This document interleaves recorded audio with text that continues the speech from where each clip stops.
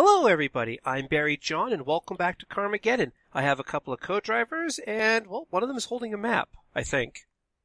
Yes, I'm AJ_Impy, and, what do you make of this? Hey, what about the guy in the back? Does he have an opinion? Are you holding it the right side up? I'm Speedball, by the way. Hey, Speedball. So, I was off-screen grinding a little bit, and I unlocked Ed 101 in the Tashita. Like, Ooh. So, nice. Ed 101, as AJ and I discussed the last time we encountered him properly, he's a reference to both the ED-209 from RoboCop and the Terminator T-800 Model 101 from the Terminator series. Nice. And he's crazy and deadly as both. Yes, and rides a souped-up racing coupe with a cowcatcher on the front.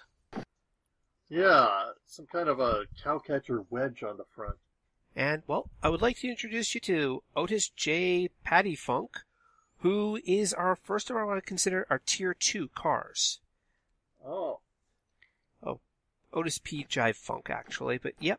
Who has absolutely no relationship to Mr. T. At all. Of course. Never. None whatsoever. It depends how far the Cadillac gets off the ground, I suppose. And here we have the second island map. Go! And here I am, just sitting around, waiting. Okay, that doesn't count if the pedestrians literally walk themselves into me. Alright, so, the Tashita. It is a very solid car, good offense, good defense. Its driving sucks. Like, it oversteers badly. So it's too sensitive, huh? Yeah. Okay. Like, you can see me trying to correct on this gentle curve, and I keep swinging around the wrong direction. Yeah, there's a reason why people usually prefer to use, like, steering wheels or special controllers for most driving games in this era. Yeah. Pinball! Yay. Come on, hit the pedestrians. Yes! Not over the edge. Oh, yes! Oh, double! And a sub bonus. Oh, there we go. God damn it, Cutter. But the nice thing about pinball mode is that it affects everybody, not just me. Everybody and everything.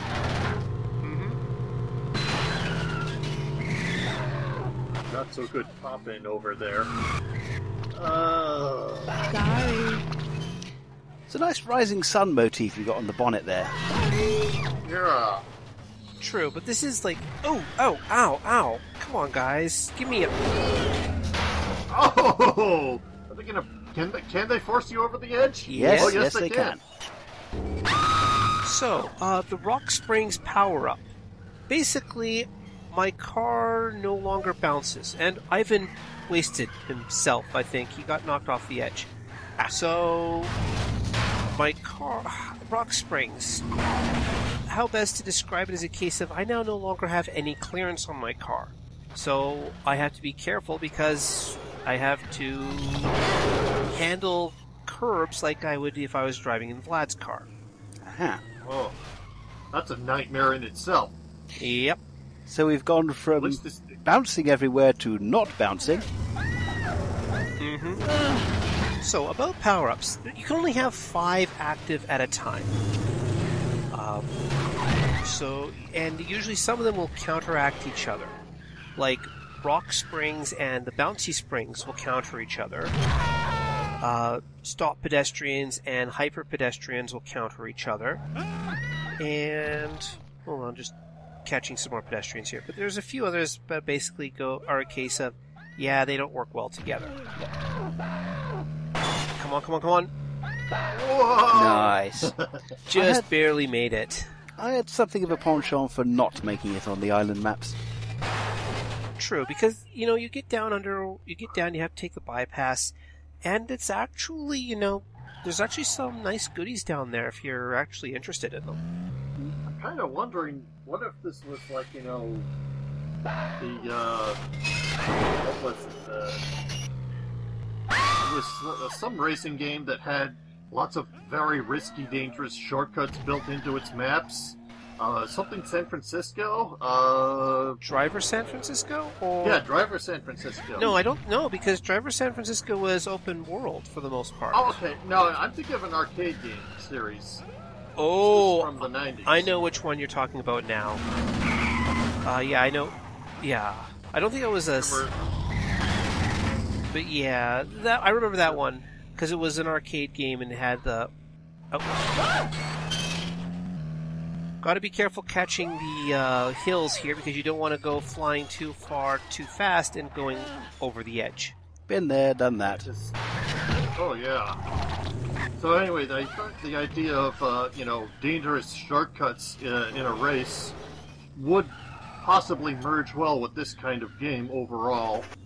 But you'd have to design the maps specifically for that, and here the maps are instead designed to be flexible for multiple races. Mm-hmm. There's no real shortcut because there's no real track, just a vague suggestion. Right. Several vague suggestions depending on which race you're on at the moment. Oh! So do you always spin out every time you land from a jump in this car? Bad controls, remember? Yeah. Ooh, good shot. Good. Well, I think it was more he hit me than anything else, but because... Yeah, but he landed right on your cowcatcher, so... True. He wasted it. The orphanage But attacked me, it was self-defense. Yeah, but I was more thinking a case of... Oh, there we go again. I was more thinking a case of because the game does these sorts of things in the player's favor. It kind of... Ooh! That's 3 down. This is a good lap. Yeah. I haven't even finished the lap yet. In fact, that's the last one we've got. Yeah. Do I finish the lap, or do I go for... Finish the lap, or go for him? Finish the lap. Because I want to at least show off a lap. Well, yeah, but we're still paying down on the race after race where we... Oh, nice one. Yep. This is a fun power-up which stops them dodging. This, plus the Electro Bastard Ray. Oh. So many evil power-up combos in this game. Oh, please. Balance in this game is a suggestion. Balance in this car is a suggestion right now.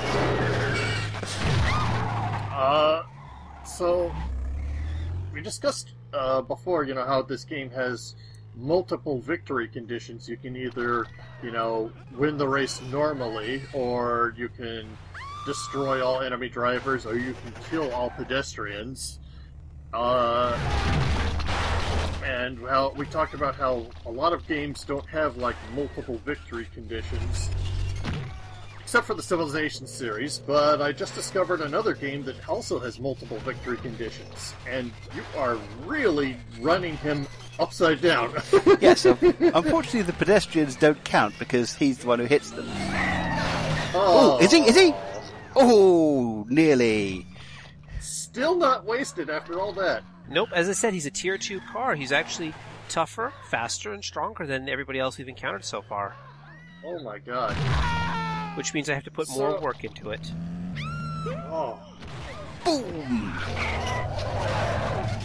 So the game I found was something that just got released on Steam. It's called Anti-Hero. Although it's not about gravelly, gritty comic book superheroes. No, it's about sort of a turn-based, simple game about Victorian-era thieves. And you win various scenarios or whatever by accumulating victory points, and victory points are accumulated multiple different ways. You could eliminate targets, and that gets you a victory point, or you could control property with by staffing them with orphans, and that gives you a victory point, and so on and so forth. And there are ways of screwing with other people.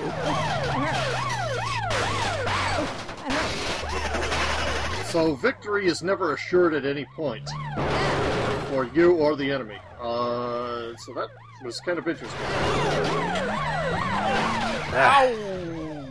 Holy crap, I saw an eyeball. So did it.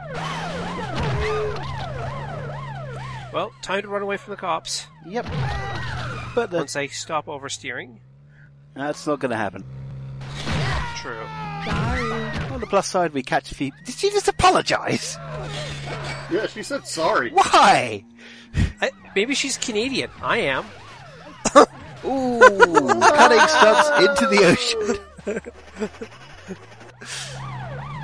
Now the question is, can we get the cops into the sea? Yes, but you don't really get a bonus for it. Oh And, dear, oh God, was I've that got two two cop cops on my cars? tail. Bonus. Turbo opponents? Oh, lordy.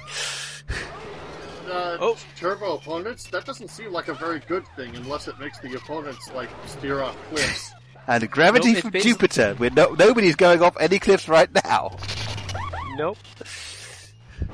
Ooh, solid granite car! And free recovery vouchers. Nice.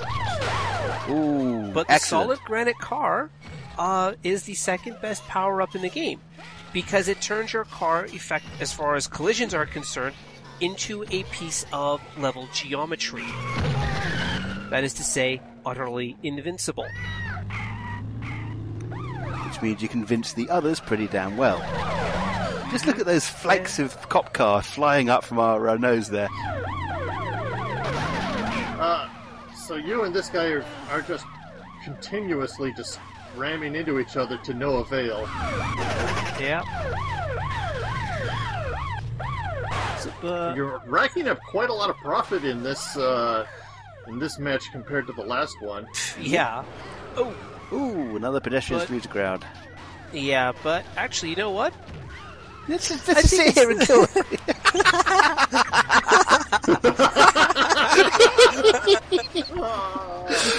Oh man. At this point, I'm not even driving, I'm just letting him push me.